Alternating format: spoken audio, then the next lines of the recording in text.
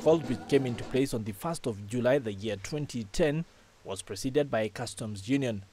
The common market meant that businessmen across the various East Africa Community countries, that is Kenya, Uganda, Tanzania, Rwanda and Burundi, now had unrestricted access to a pooled market of 126 million people, having been restricted to small internal markets in various member countries previously. There, however, remains a lot to be done with the private sector in Kenya, noting that various hurdles still exist. Some of the challenges that business still have under the pillar of the right of establishment include the requirement of work permits and payment for work payments of the same, recognition of qualification for professionals and obtaining licenses from professional bodies to practice and cumbersome local authorities' legal and administrative frameworks.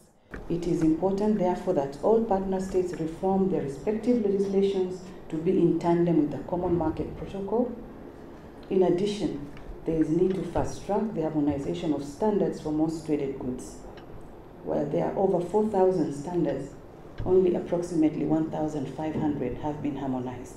The advent of the Common Market Protocol required the elimination of various existing barriers to trade, including those physical, regulatory and administrative.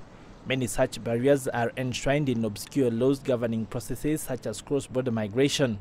Recently, both Kenya and Uganda have waived work permit fees for EAC citizens, while other members are working on eliminating theirs. There is the issue of academic and professional qualifications. We need to be able to recognize others' qualifications. And for this,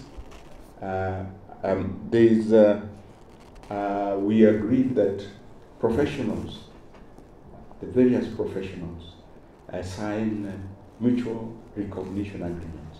And so far, Kenya, Uganda, we have signed 2 agreements, especially for accountants and auditors, and of course, architects.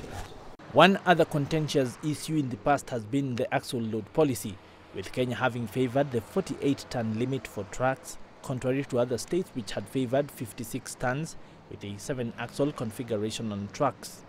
The issue is now, however, at rest, with all countries harmonized to 56 tons and various road infrastructure being upgraded as a result. Construction work is scheduled to commence on Wundanyi, Taveta, Arusha Road, which recently secured funding from the African Development Bank to the tune of 19.5 billion Kenya shillings.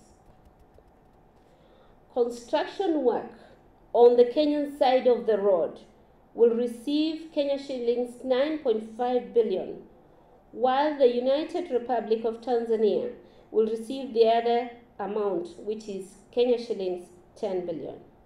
In August of 2013, ministers from the region are expected to sign a protocol to mark the advent of the common currency for the region, as per the timetable for integration. A heads of state summit to ratify the decision is slated for November of 2013. This is the Nairobi-Mombasa Highway, part of the really busy northern corridor that connects the Kenyan coast to the East African hinterland. And as the vehicles speed along this really busy highway, moving goods and services within the EAC, the inexorable march towards further integration of the East Africa community continues. Wakaba, CCTV, Nairobi, Kenya.